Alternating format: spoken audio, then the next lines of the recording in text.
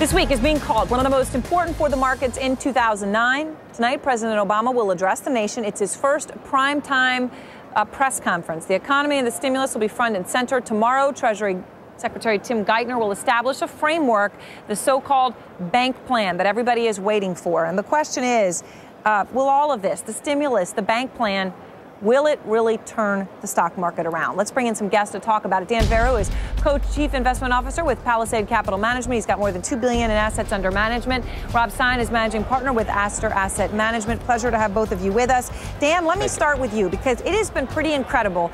If you go to all these sort of completely off the beaten track, little announcements out there. People are out there right now buying some of the so-called toxic assets. Mortgages in Detroit is just one example. Right. Are you? No, we're not. I think that what needs to be announced by Treasury needs to be very big, very broad, and encompasses not only banks but the securitization markets. I think that's critical to getting leadership back into the stock market. With that said, regardless, we're in an economic downturn. It's going to take a long time. Even if we get everything that we want, it's going to take some time for that to filter into Main Street.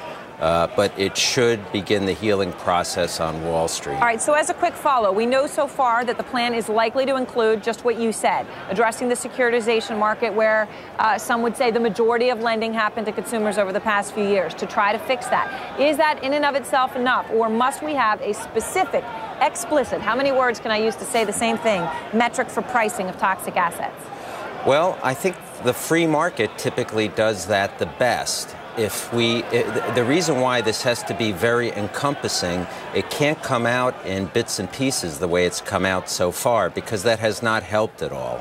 And it's left open problems that have prevented the private market from coming in and buying some of the assets. There is a lot of capital around in private equity shops and other pools of capital, but why should they come in if you don't know what the rules are going to be? So, Rob, what needs to happen here? We have, I counted the other day, up to 10 programs currently started or in progress from the Fed. 10. It's hard to even keep track of all of them. And now we have this stimulus, and then we're going to have more things coming out on a bank plan. Is the issue that we need a new plan, or the issue that maybe we just need to be patient, figure out what's already out there, and go with that? That's a lot to swallow there. The plan needs to be more open. I think you need to create a system, a market-making system, allow people to participate. Very similar to what the Fed does when they intervene in the currency markets, but a much bigger, broader plan. Create a market. Allow people to actually go short. Allow market makers to participate, and you can then help with these assets.